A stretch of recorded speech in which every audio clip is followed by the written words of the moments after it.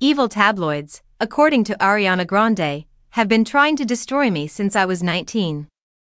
Speaks out against reaction to Wicked voice. It's acclaimed when a male actor transforms. Ariana Grande joined her Wicked co-star Cynthia Erivo on the cover of Vanity Fair and fired back at critics of her speaking voice, which had a lighter and breathier register during and after the filming of the upcoming two-part Universal musical.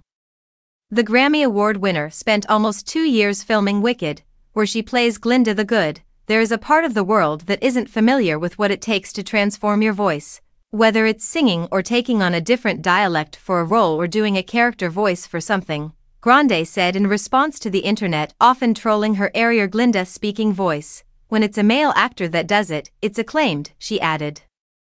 There are definitely jokes that are made as well.